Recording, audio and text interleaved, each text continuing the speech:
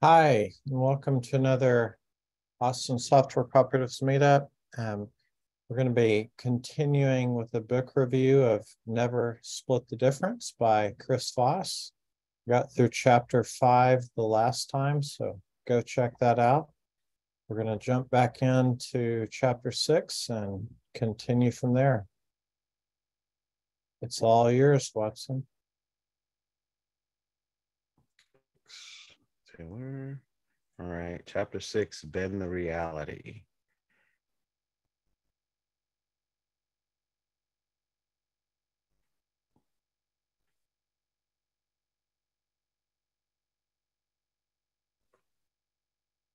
So, one of the themes of the book is going against the grain of traditional negotiation, which would be the getting the yes, getting past no, what's called principled negotiation. So compromising. And he uses an illustration here that I thought was kind of powerful. So here, to make my point on compromise, let me paint you an example. A woman wants her husband to wear black shoes with his suit, but her husband doesn't want to. He prefers brown shoes. So what do? They compromise. They meet halfway, and you guessed it, he wears one black and one brown shoe. Is this the best outcome? No. In fact, that's the worst possible outcome. Either of the two other outcomes, black or brown, would be better than the compromise. So this never split the difference kind of goes along the lines of this compromising and avoiding the win mindset pushed by so many negotiation experts is usually ineffective and often disastrous. At best, it satisfies neither side. And if you employ it with a counterpart who has a win-lose approach, you're setting yourself up to be swindled. So don't compromise. This chapter with the whole bend, kind of the context of the book, the background is you're going to be basing how you're interacting off of emotion instead of logic. So this whole bend their reality is part of that. All right. So deadlines.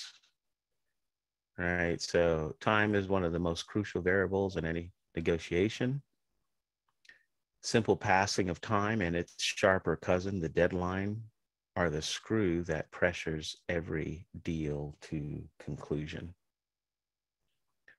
What good negotiators do is force themselves to resist the urge and take advantage of it in others, right? So the whole time pressure, which is in many negotiation books, is leveraged here, talked about here.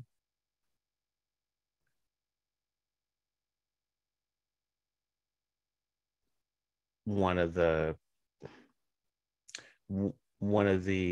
ideas that he pushes forward is throughout his negotiation, whenever there was imposed a deadline, and kind of, it's interesting because you want to apply everything that he is saying. He's talking about negotiations where someone is threatening to cut off an ear or kill someone, those types of things, which he's gone through actually a lot of.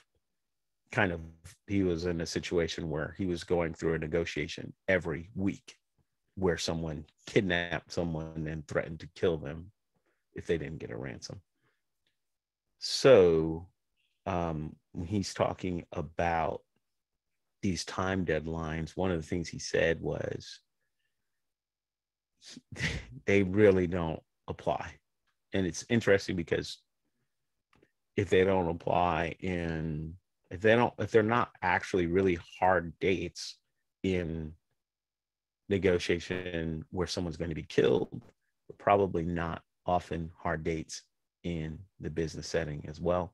He challenged his students that were kind of within the realm of business, have they ever, or to give an example of a real deadline that had real consequences, and he's received only a very few real examples where the consequences happen. It's just counterintuitive, because we can all think of a negotiation where someone says, yeah, if we don't meet this, then you don't get this contract or something like that. So he kind of pushes back on that.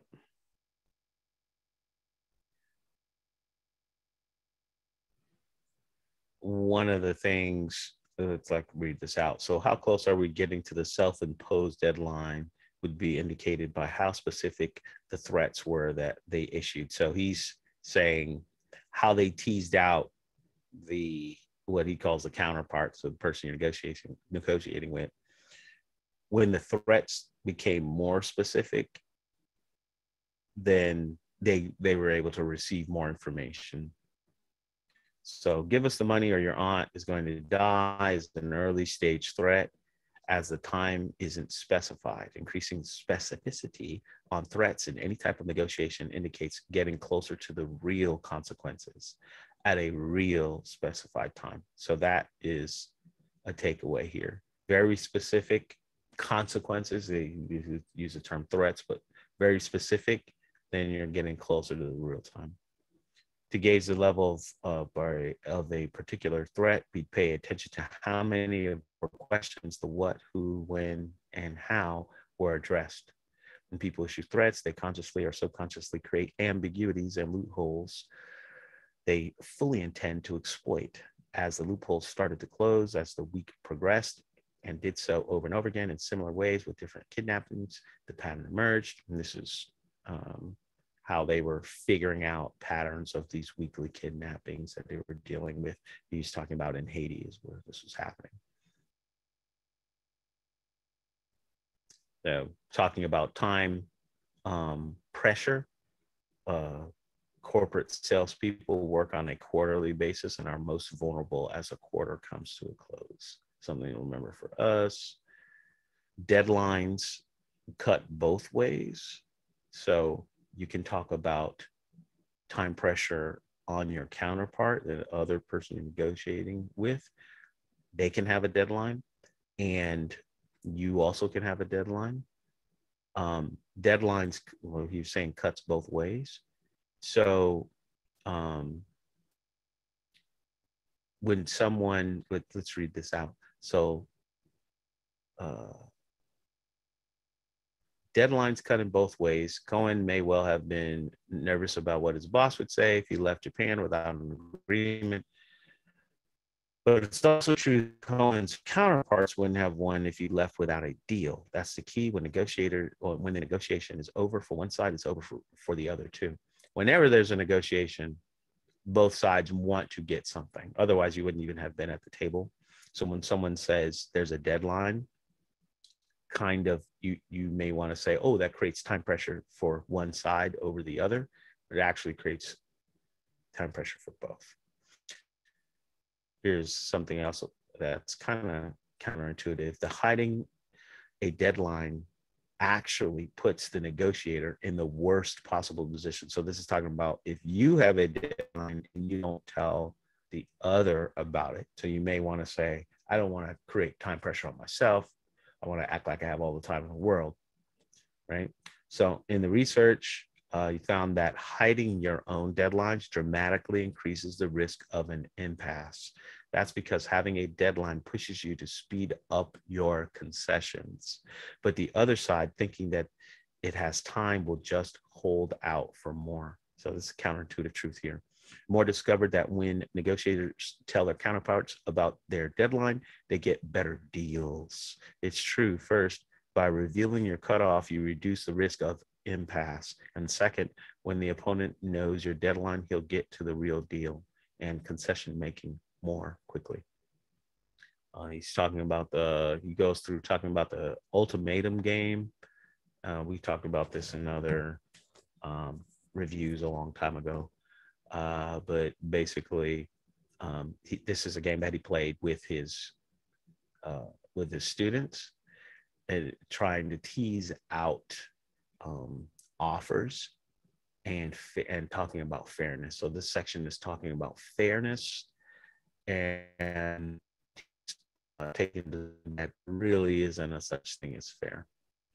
And he teases out what he means by that. So let's talk a little bit about the ultimate game. It goes like this. After students split into pairs of a proposer and an acceptor, he gives a proposer $10. The proposer then has to offer the acceptor a round number of dollars. If the acceptor agrees, he or she receives what's been offered and the proposer gets the rest. If the acceptor refuses the offer, though, they both get nothing and the $10 goes back to the author.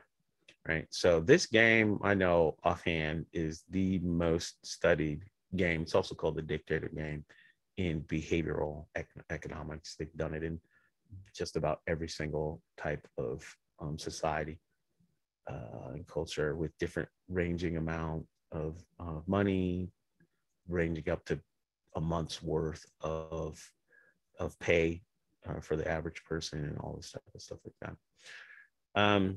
So one of the things you would, when we notice with the offers with his own tests, is that the offers that are given. So remember, in the dictator game, if you got $10, you're the dictator. You can say, "Hey, I'll give you $5, and I'll keep $5. How's that?" And if they say yes, you both get the $5. They can also say, "I'll give you $1. I'm keeping $9." They could also say that, right? And if they say no, if the receiver says no, neither of you get the money. Well, one of the things is that no split was chosen far more than any other. So this is different than what was accepted. This is what was offered. What was offered is not, there isn't a pattern to it. So you have people who will do something where they really try to exploit, and there's people who don't, whatever, right?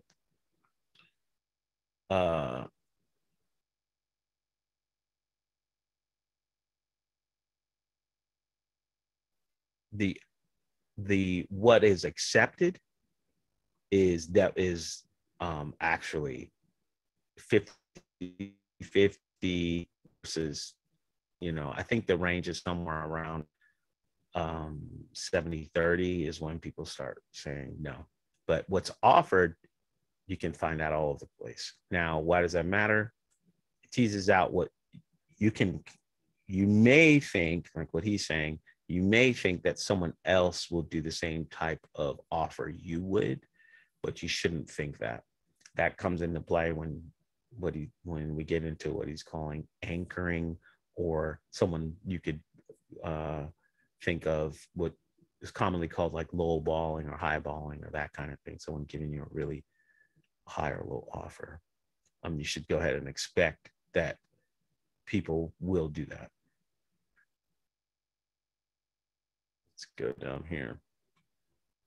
So fairness can be very triggering. The most powerful word in negotiations is fair. As human beings, we're mightily swayed by how much we feel we have been respected. People comply with agreements if they feel they've been treated fairly and lash out if they don't. Years of experience has shown me that the most acceptors will invariably reject any offer that is less than half of the proposer's money. Once you get to a quarter of the proposer's money, you can forget it, and the acceptors are insulted. So he goes through talking about Iran and stuff like that. There are 3 ways that people drop the F-bomb, which is fairness bomb. Only one is positive. The most common is a judo-like defensive move that destabilizes the other side. This manipulation takes the form of something like, we just want what is fair.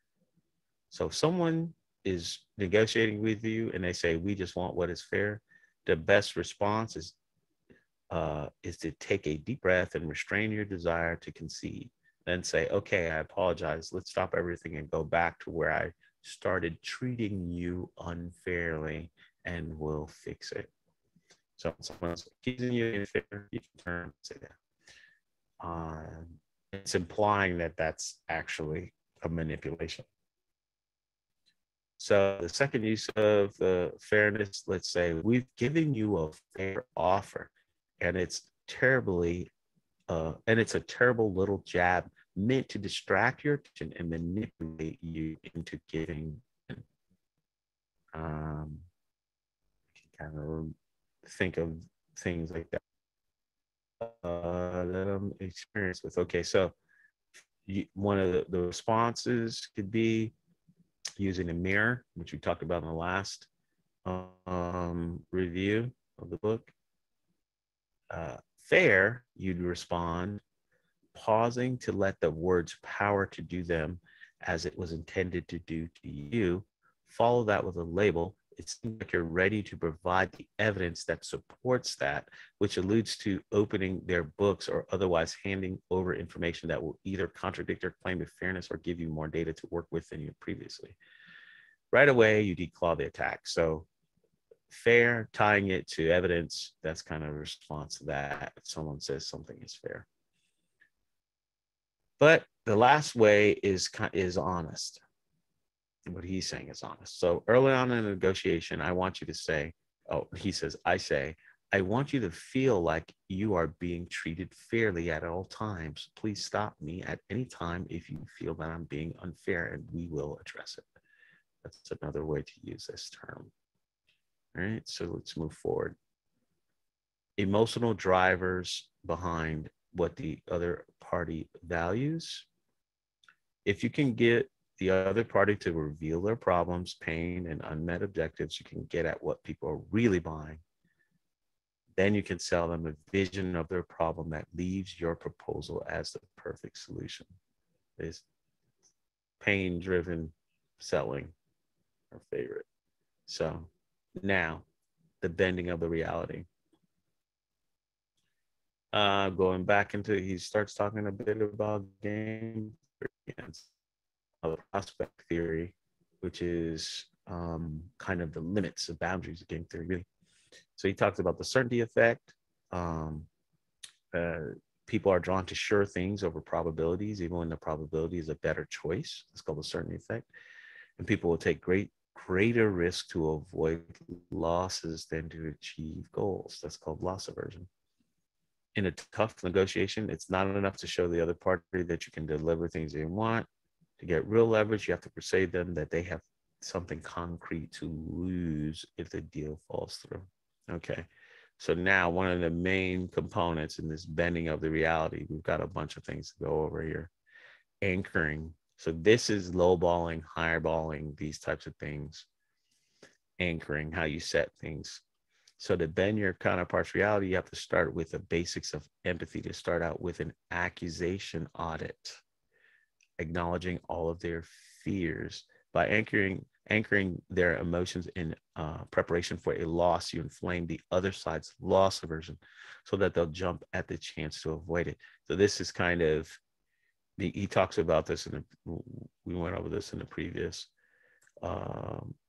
first half of the book, but lawyers do this all the time. They'll do an opening statement and say, my client is not perfect. He cheated on his wife. He did this and that, but he's not a murderer, right? So he gives an example of a real world example where he said, I got a lousy proposition for you.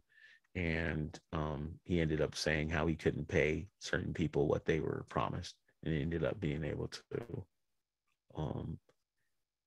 frame it in such a way as he'll have to go with other people who will take the lesser amount of the pay.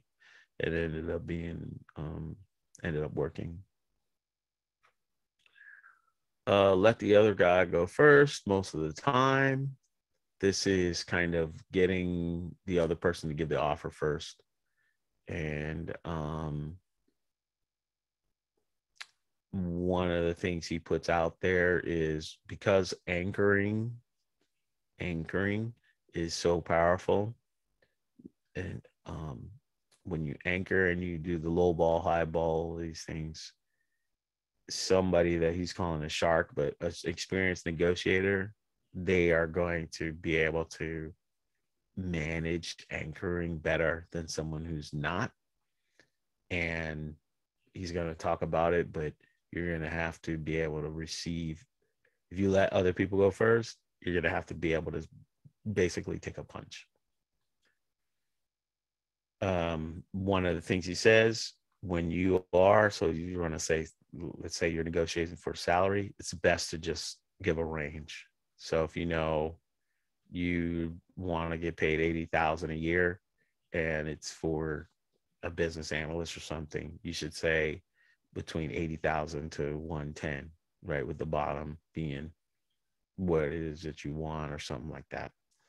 And that's backed up by studies as far as getting a good anchor, to start out negotiation.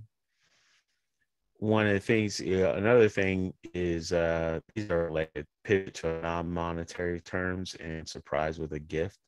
So to bend your counterpart's reality to your point of view, pivot to a non-monetary term.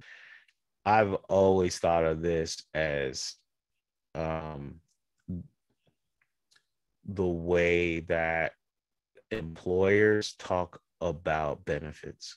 So they could say healthcare, they could say time off, they can say all of that when you're negotiating salary. And for myself, I've always said that all your benefits are worth about $10 an hour, you know. But they can do that and end up paying you, you know, much less than that. So that's something to think about.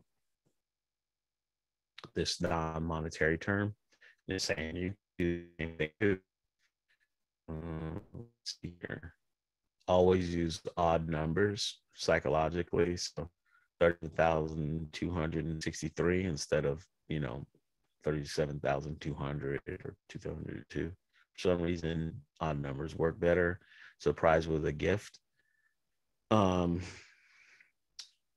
Offering a wholly unrelated surprise gift. So this could be anything. You get creative with it. An article, writing something for somebody, things like that. He talks about him coaching business schools. Evidently, business schools get a higher ranking if their graduates are compensated higher. So he went in and was actually coaching them how to get better compensation. And this part, I mean, these are basically just good examples of something that the everyday person wants to do. Be pleasantly persistent on non-salary terms. The more you talk about non-salary terms, the more likely you are to hear the full range of their options. So this is teasing out information. Salary terms without success is Russian roulette. So this is I found this to be really insightful. Make sure to define a success for your position as well as metrics for your next raise. It's meaningful for you and free for your boss. Right. So basically you would say, what does it look like for me? What would success look like for me in 6 months? Kind of thing.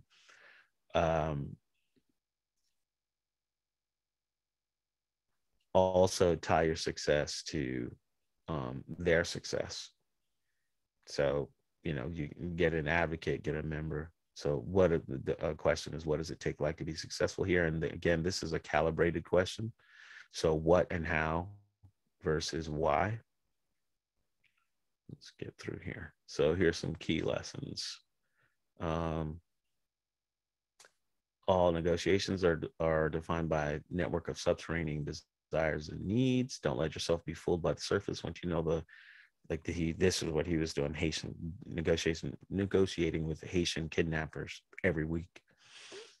But he figured out that they just wanted party money. So when they would ask for $75,000, they really only wanted like $4,000.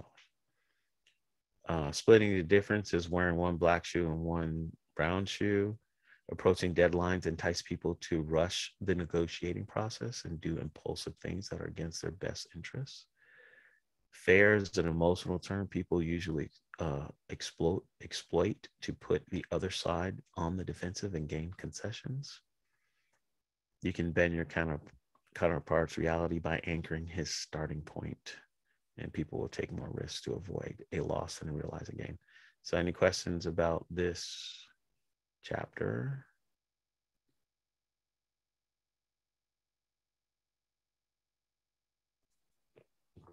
Let's see. All right. No. Open this thing up. All right. I think this chapter had a lot in it. All right. This chapter, he was going over this group, the Dos Palmas, that were in the Philippines. They seemed to be pretty brutal. They would threaten, they would kidnap a lot of people,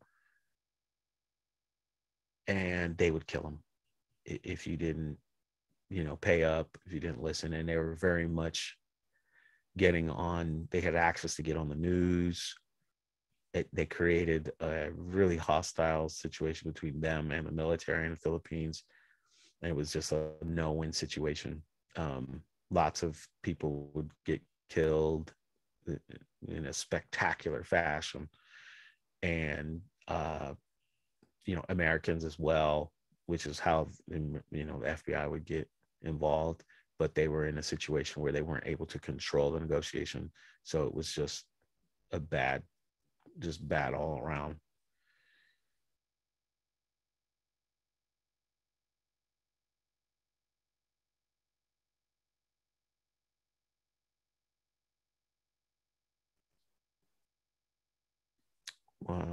The reoccurring theme is trying to deal with people that aren't directly in front of you when you're negotiating. So he talks a bunch about that.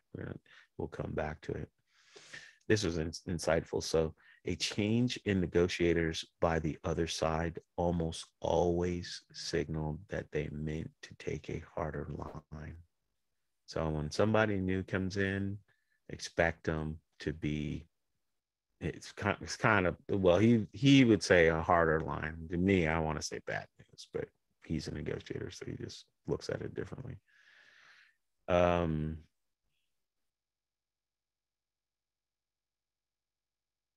This is some of their learning process.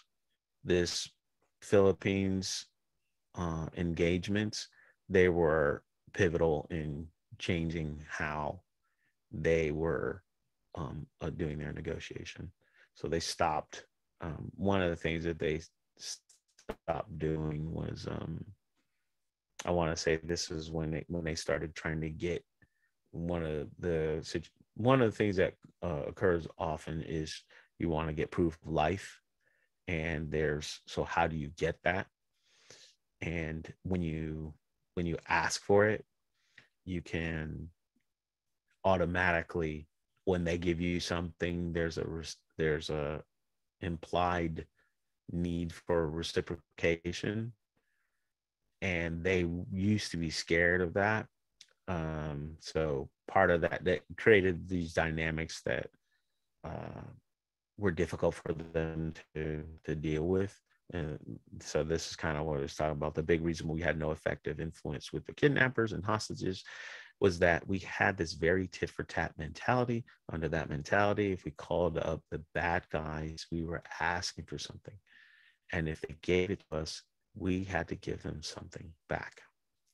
And this fear was a major flaw in our mindset.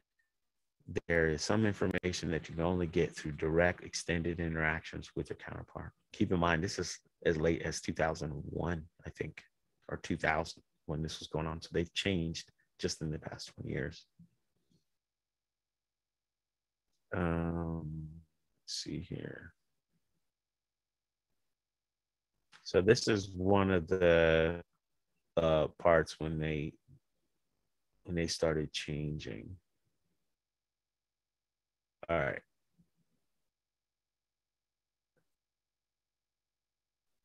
well, I don't have it here, but basically, this is a funny story. So evidently, there was a situation in Pittsburgh where one drug dealer kidnapped another drug dealer's girlfriend, and then the other drug dealer kidnapped the first drug dealer's girlfriend.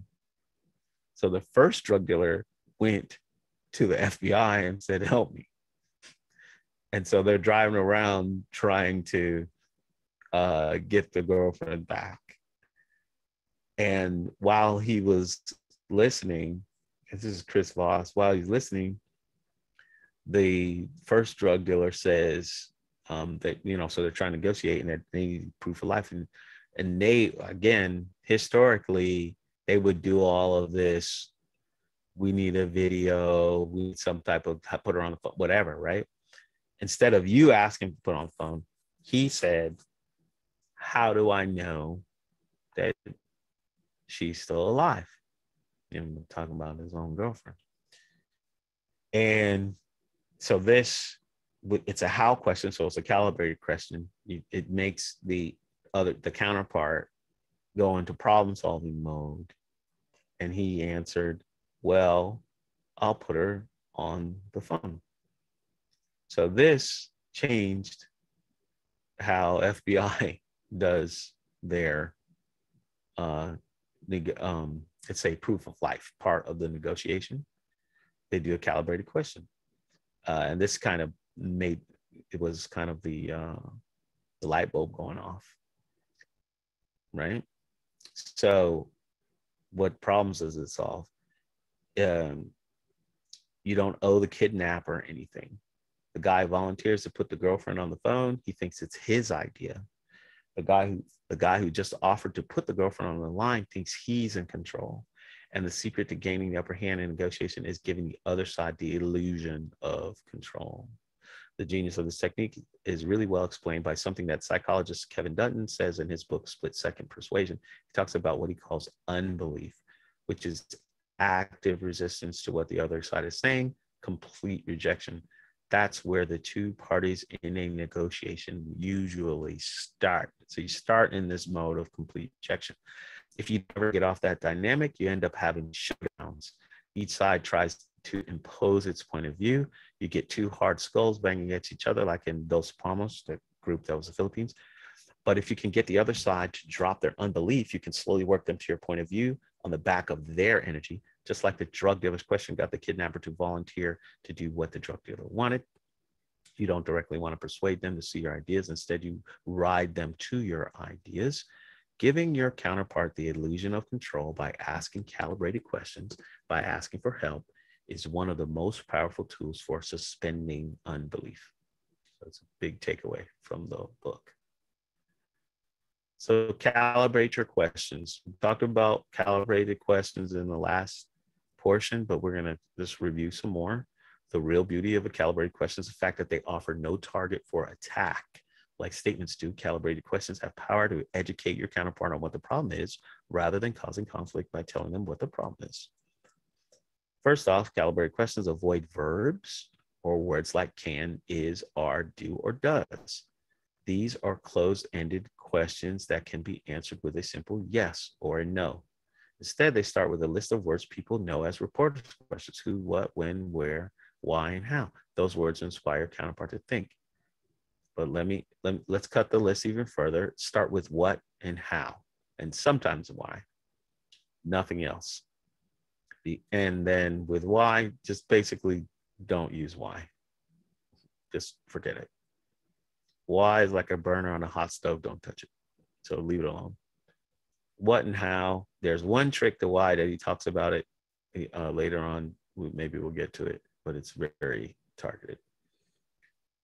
So some examples. You can use what or how to calibrate nearly any question. Does this look like something you would like? Right? So you're not supposed to use the word does. Can become, how does this look to you? And what about this works for you? You can even ask, what about this doesn't work for you? Right? And you're getting information. Even something as harsh as why did you do it can be related to what caused you to do it, which takes away the emotion and makes the question less accusatory.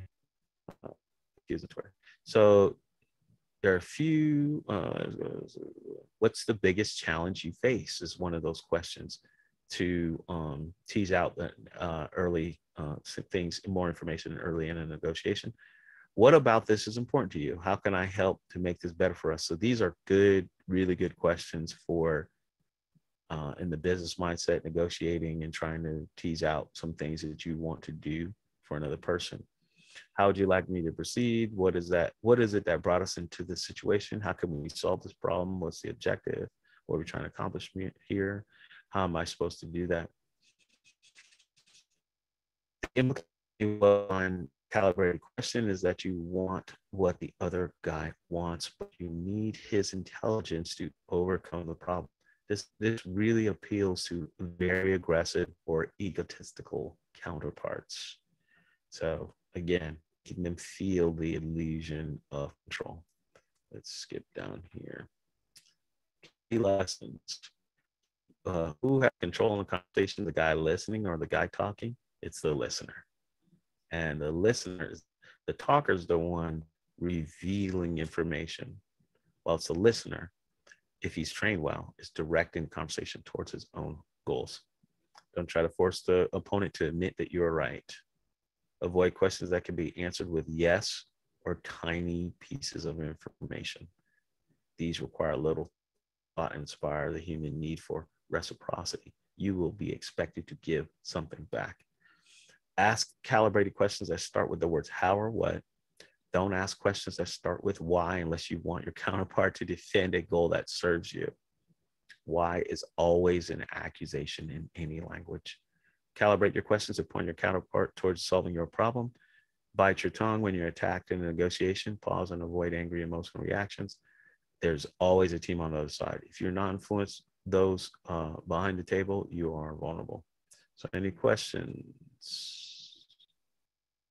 We're going to develop this whole thing a little more. The next.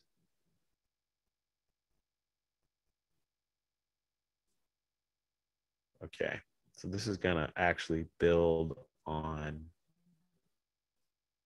what we were just reviewing. Your job as a negotiator isn't just to get to an agreement, it's getting one that can be implemented and making sure that happens. So essentially this statement, yes is nothing without how. That's the basis of this chapter. Yes is the without how. An agreement is nice, contract is better, a signed check is best. You don't get to your profits with the agreement, they come upon implementation.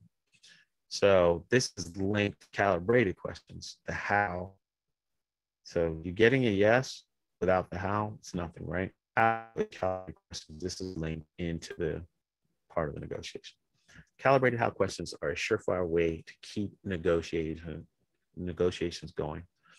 They put the pressure on your counterpart to come up with the answers and to contemplate your problems, when making their demands.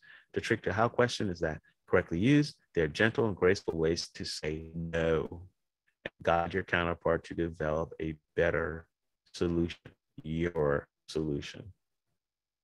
Let's see. There are two key questions you can ask to push your counterpart to think they are defining success their way. How will we know we're on track? And how will we address things if we find we're off track? When they answer, summarize their answers until you get to that's right. So that's right, chapter 5. That's where this is the gold, is them saying that's right. They'll know that they bought in. So how will we know they're on track? How we're off track? You get them to say that's right. So when they say you're right, it's often a good indicator they are. When they say you're right, it's often a good indicator they are not vested. And this, again, this counter to the principled negotiation technique to getting the yes. You're right is like getting a yes or getting best no.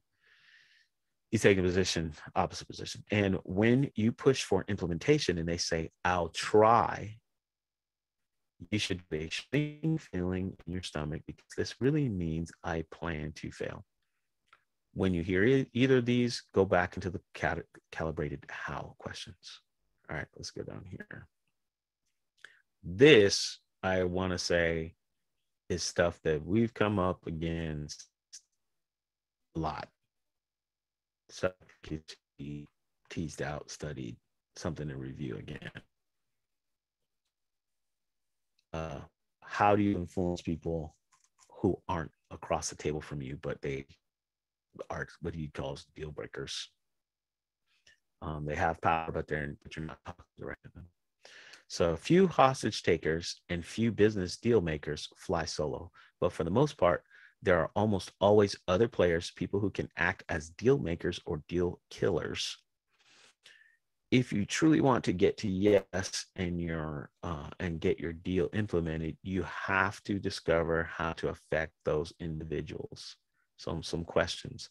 How does this affect the rest of your team? Or how on board are the people not on this call? Or simply, what do your colleagues see as their main challenges in this area? These are questions that we can try to implement. He gave an example of where he didn't implement some of these and had a loss. So he's saying that we could have avoided all that had we asked a few calibrated questions like, how does this affect everybody else? How on board is the rest of your team? How do we make sure we deliver the right material to the right people? How do we ensure that managers of those we're training are fully on board? So this is actually a really good example because I mean, just within tech or whatever, because if you're doing training often, and so sometimes the people that are on board on a call, they can be the deal breaker, the deal killer, and saying, "Oh, no, you don't want that training," or they just by the fact that they weren't consulted about the training, they could deny it, right? So getting them to at least float those questions to other people can get the buy-in to forestall the deal killers.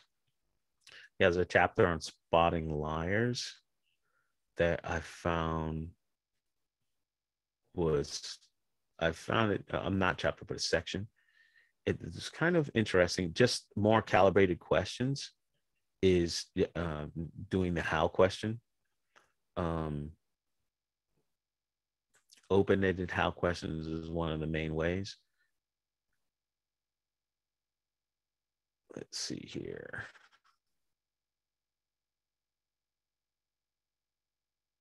Yeah, let's go here. So this is interesting. The 7-38-55% rule is kind of an argument for talking to people in person. So only 7% of a message is based on the words you're saying, while 38% comes from the tone of voice and 55% from the speaker's body language and face. So argument for Zoom goals, I guess, with the video on. Body language and tone of voice, not words, are our most powerful assessment tools. That's why you'll often flag rates based on face. All right, so here's an example.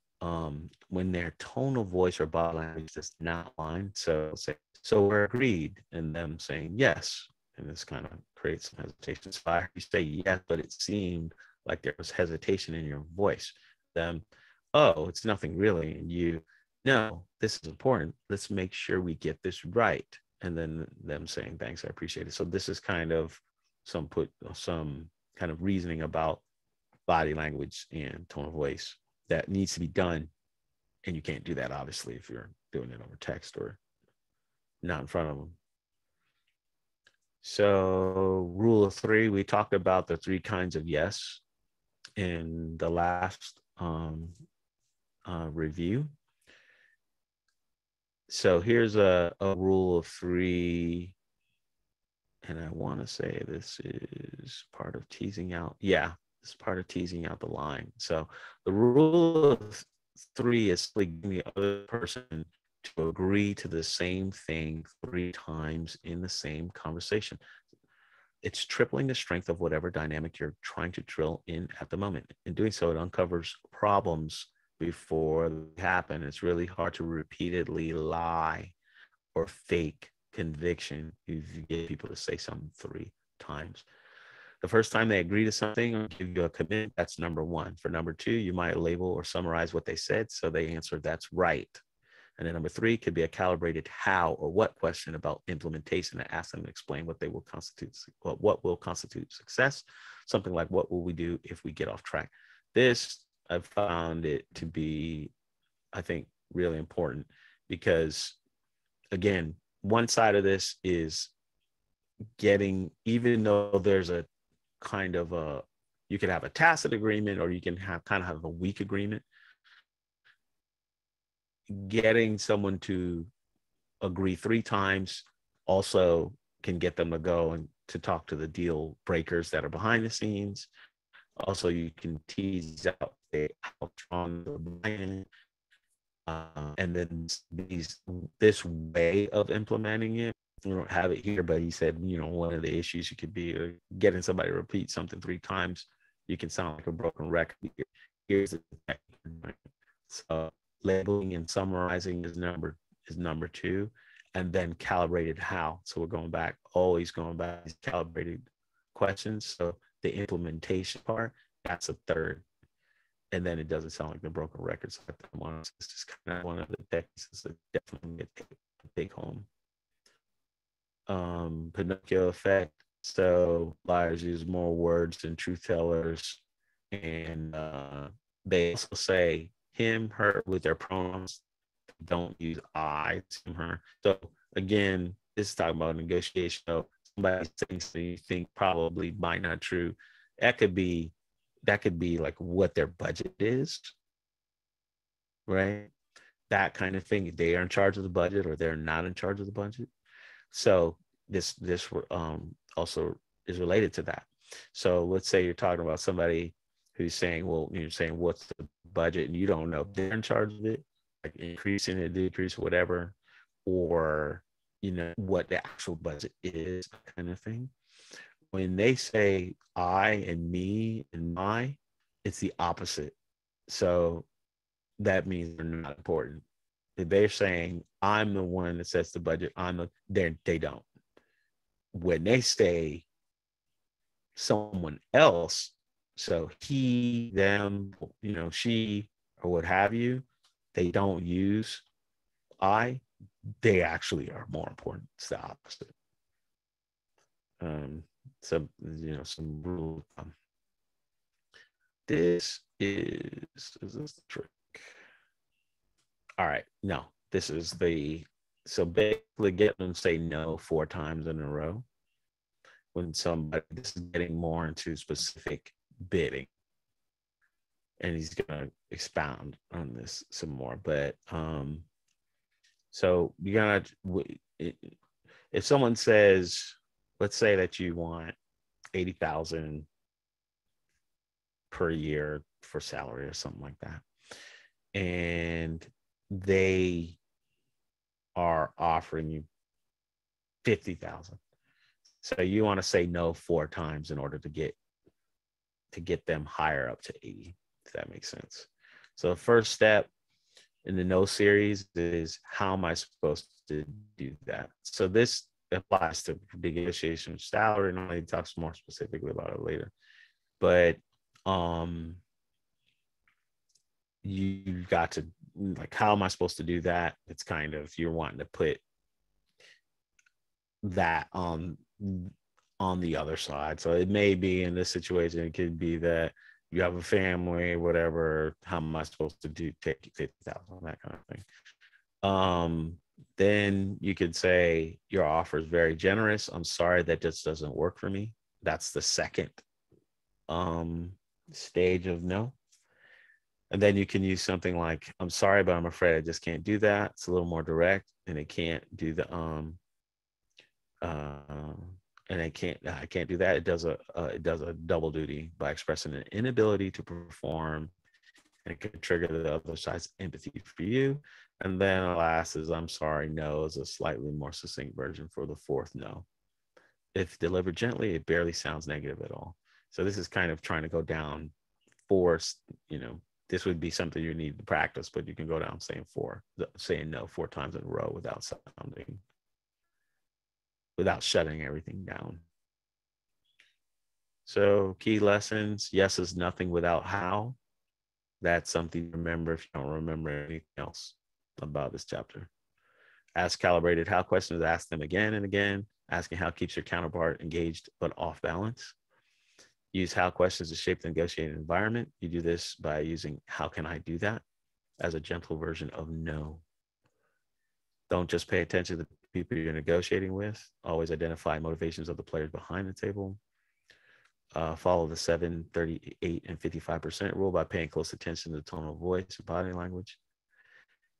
Is the yes real or counterfeit? Test it with the rule of 3. Use calibrated question summaries and labels to get your counterpart to reaffirm the agreement at least 3 times.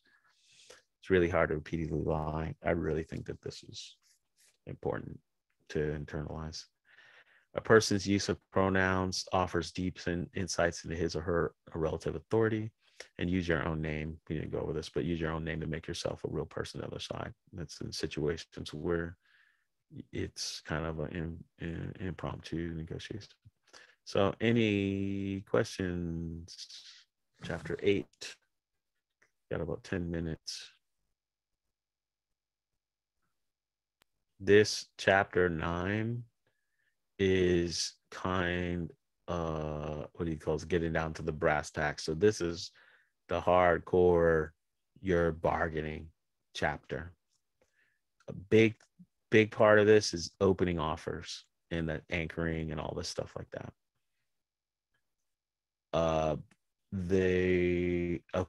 Yes. I put a bunch in here about the 3 types of negotiators. So this is fun. Let's make this small. So, you're saying that there's a lot of analysis into negotiation and psychology. And he said he went through and kind of broke it down into these 3. So analyst, accommodator, assertive, these 3. And we've seen this in other negotiation books that we reviewed, but it's more simplified. So analysts are methodical and diligent. They are not in a big rush. Instead, they believe that as long as they are working towards the best result in a thorough and systematic way, time is of little consequence. Their self-image is linked to minimizing mistakes. Their motto, as much time as it takes to get right. Accommodator. The most important thing to this type of negotiator is the time spent building the relationship. Accommodators think as long as there's a free-flowing, continuous exchange of information, time is being well spent. As long as they're communicating, they're happy. Their goal is to be on great terms with their counterpart. They love the win-win. Assertive. The assertive type believes time is money. Every wasted minute is a wasted dollar. Their self-image is linked to how many things they can get accomplished in a period of time. For them, getting the solution perfect isn't as important as getting it done. Let's take a look at some of the takeaways. If you're an analyst, you should be worried about cutting yourself off from an essential source of data, your counterpart. The single biggest thing you can do is to smile when you speak. People will be more forthcoming with information as a result. Smiling can also become a habit that makes it easy for you to mask any moments you've been caught off guard. This section is good to read just in depth. If you see yourself in here, it's good to review, to see some pros and cons, because and we're going to see some of the outcomes of the 3 when they clash. For the accommodator, if you have identified yourself as accommodator, stick to your ability to be very likable, but do not sacrifice objections. Not only do the other 2 types need to hear your point of view, if you're dealing with another accommodator, they will welcome it. Also be conscious of excess chit chat. The other 2 types have no use for it. And if you're sitting across the table from someone like yourself, you will be prone to interactions where nothing gets done. All right, and assertive. If you're an assertive, Be particularly conscious of your tone. You will not intend to be overly harsh, but you will often come off that way. And intentionally soften your tone and work to make it more pleasant. Use calibrated questions and labels with your counterparts, since that will also make you more approachable and increase the chances for collaboration. We've seen how each of these groups of the importance of time differently. So for the analyst, time equals preparation. For the accommodator, time equals relationship. And for the time equals money. They have a completely different interpretation of silence. The funny thing is when they cross over, an analyst pauses to think, right? So during time, the analyst pauses to think. Their accommodator counterpart gets nervous. An assertive one starts talking, thereby annoying the analyst, who thinks to herself, every time I try to think, you take that as an opportunity to talk more. Won't you ever shut up? Like this, and he has a couple of examples in this kind of humorous. This taking a punch, all of these, this is kind of a big takeaway. So let's go over it quick. Taking a punch is when they do the big counter offer where they low ball, high ball, that. It's called a punch in the face. And it's also called anchoring. Experienced negotiators often lead with a ridiculous offer, an extreme anchor. And if you're not prepared to handle it, you'll lose your moorings and immediately go to your maximum. Okay, a well, let's just go, let's move through here. You can also respond to a punch in the face anchor by simply pivoting to turn. What I mean by this is that when you feel you're being dragged into a haggle, you can detour the conversation to the non-monetary issues that make any final price work. All right, punching back. Use assertion without getting used by it. All right, so there's different pieces in here, and these are getting more nuanced. So anger, controlling your anger, types of thing. When someone puts out a ridiculous offer, one that really pisses you off, take a deep breath, allow a little anger, and channel it at the proposal, at the person, and say, I don't see how that would ever work. Such a well-timed offense taking, known as a strategic umbrage, can wake your counterpart to the problem. In studies by Columbia University, people on the receiving end of strategic umbrage were more likely to rate themselves as over assertive, even when the counterpart didn't think so. The real lesson here is being aware of how this might be used on you. Please don't allow yourself to fall victim to strategic umbrage. Something to remember. Why questions? Here's the only time that I've found where it seems like the why question would be kind of a trick that you would want to remember. The basic format goes like this. When you want to flip a dubious counterpart to your side, ask them, why would you do that? But in a way that favors you. If you're working to lure a client away from a competitor, you might say, why would you ever do business with me? Why would you ever change from your existing supplier? They're great. This is like reverse psychology in a way, right? And these questions, the why, courses your counterpart into working with you. All right, so I messages, these are all about emotion and kind of channeling anger. When you say, so remember, before you take I out, but now here you want it in. When you say, I'm sorry, that doesn't work for me, the word I strategically focuses your counterpart's attention on you long enough for you to make a point. The traditional I message is to use the I to hit the pause button and step out of a bad dynamic, right? And you need to have this walk away mindset. It's just tough, kind of tough to have, but Ackerman bargaining. So this is good for whenever planning, ever again, come in and take a look at this. Set your first offer at 65% of the target price. So essentially, we're between 65% of where the target is. So if you wanted to get to, I think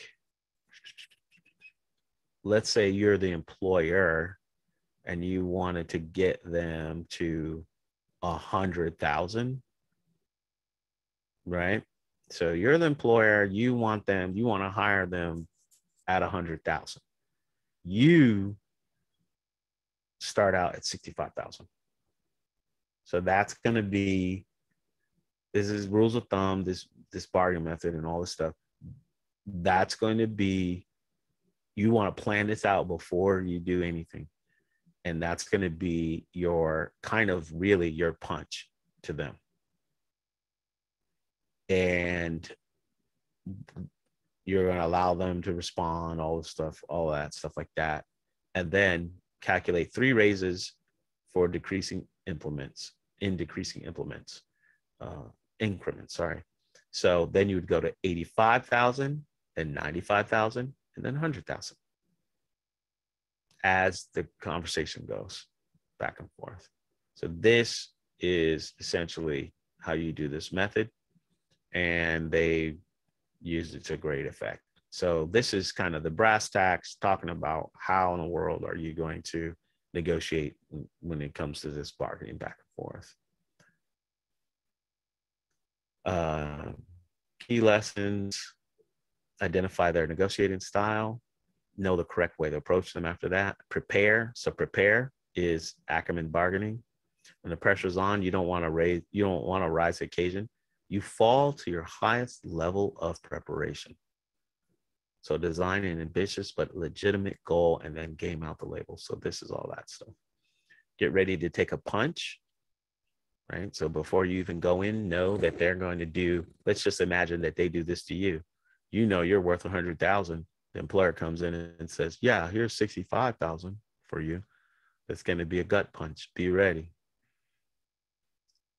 Set boundaries, learn to take a punch or punch back without anger, right? Now, remember that you do have ways to strategically use anger, and those are there. Prepare the Ackerman plan. And before you head into the weeds of bargaining, you need a plan of extreme anger, calibrated questions, so on and so forth, right? The Black Swan, this is essentially, I just put the key lessons in here, is essentially every negotiation has stuff that you don't know about. And the whole process of calibrated questions and all that stuff is really trying to get all those black swans, the things that you just could not, the unknown unknowns, all of that, teasing those out so you don't get blindsided. So there we go. Any questions?